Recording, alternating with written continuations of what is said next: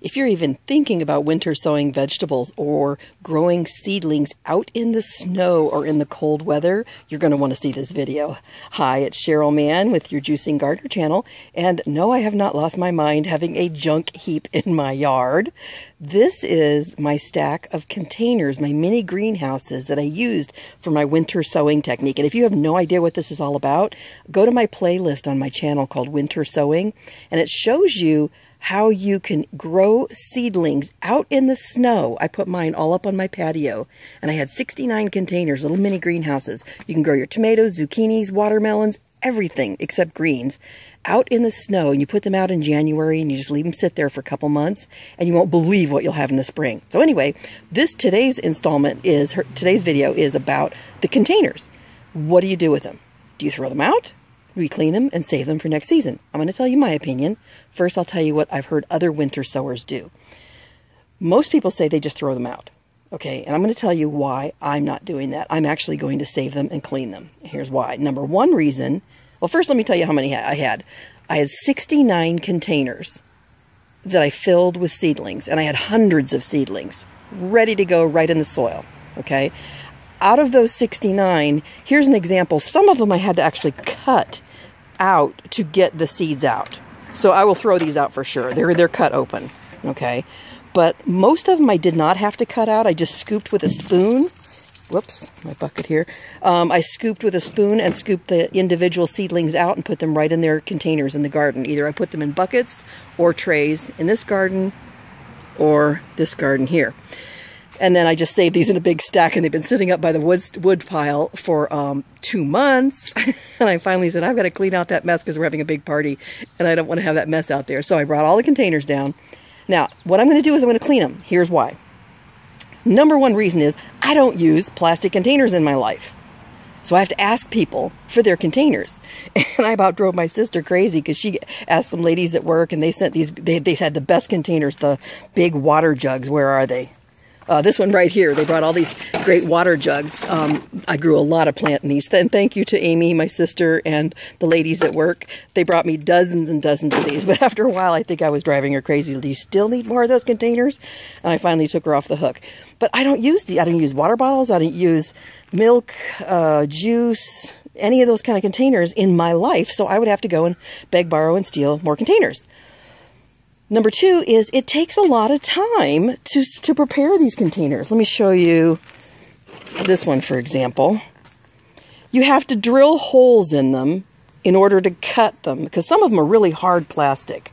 You know, some of them that are really soft, like these milk jugs right here, you can just stick a pair of scissors in and cut around there. But some of these hard plastic ones here, you can't just stick a pair of scissors in there. You have to drill a hole first. I use a Makita drill. And then cut your thing around to cut your opening. And then you have to drill holes on the sides. And then you have to drill holes on the bottom, like 4 or 5 holes there, and then holes all around the sides. And it takes some time, okay? And so I want to save the time. I want to save the resources. And I don't want to have to beg, borrow, and steal or go and buy products I don't want.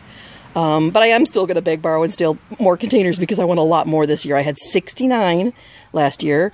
And 19 of them failed, meaning the seeds did not grow, and I probably am throwing 20 out. So that's probably about 50 containers right there. So what I'm doing is, in my wheelbarrow, I just filled it up with soapy water, and I put a little bit of bleach in, and there are my containers. I'm just throwing them in and soaking them, and I got an icky old sponge from under the sink, and I'm just giving them a quick once around. Nothing sanitary. I mean, the idea is there could be bacteria, fungus, you know, different kinds of molds and things in the container. It's likely. All my containers came up really well. All my plants did, so I don't think there's much in there.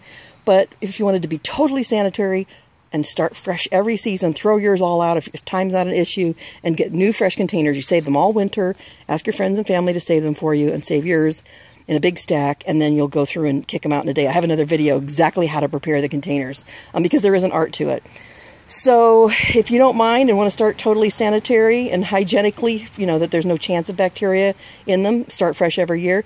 But to me, it's going to save a lot of time. And I'll type in a note at the end of this video of how many minutes it took me. I don't even think it's going to take me 30 to 45 minutes, which is way less time than it took me to prepare all these containers. So that's my tip for today. Definitely check out the Winter Sowing playlist. Make sure you're subscribed to my channel.